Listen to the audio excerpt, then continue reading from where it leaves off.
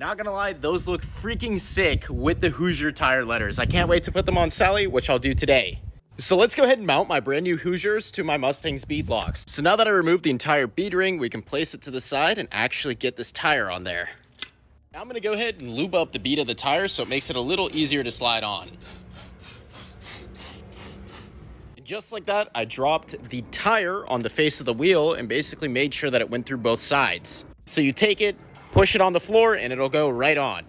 You can really see that now it's ready for the ring to go on, which we're gonna use with the 5-gallon bucket. So that's gonna make it a little bit easier to put it on. I took the ring and lined it up with all the bolt holes, and we're slowly gonna hand thread these all in. Now I'm just gonna go ahead and use the ratchet and crisscross pattern the entire thing, so all of the bolts. I'm gonna have to bring out the torque wrench and make multiple passes because, like I said, it's gonna pull it closer and closer to the tire. First pass is 15 foot-pound, second pass and the star pattern is 18.